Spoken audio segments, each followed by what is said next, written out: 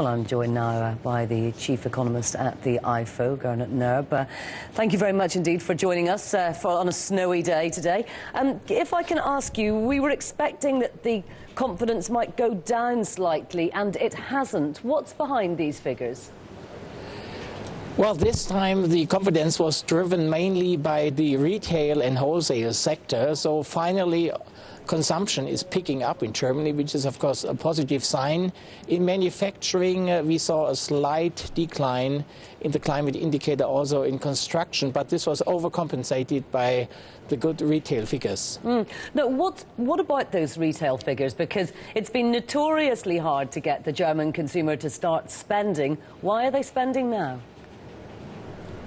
Well, employment is picking up in Germany. There are lots of extra payments, and the outlook is good that wages will increase next year considerably.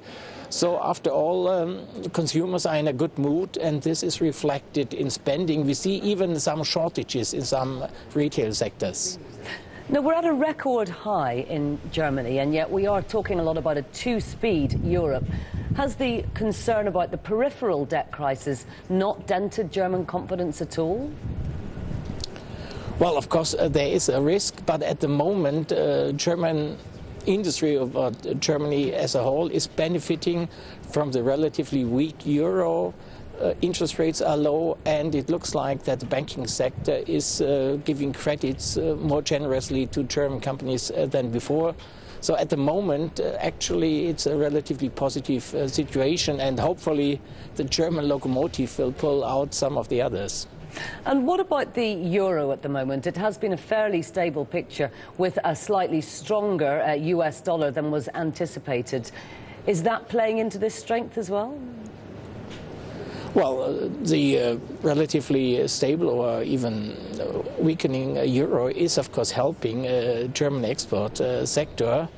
And for import, the prices are nevertheless stable because competition is high.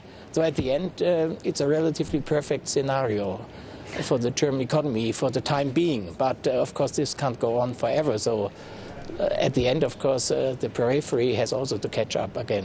Indeed. So what are the predictions? It seems to be going up every month. Is this set to continue into the first quarter of 2011?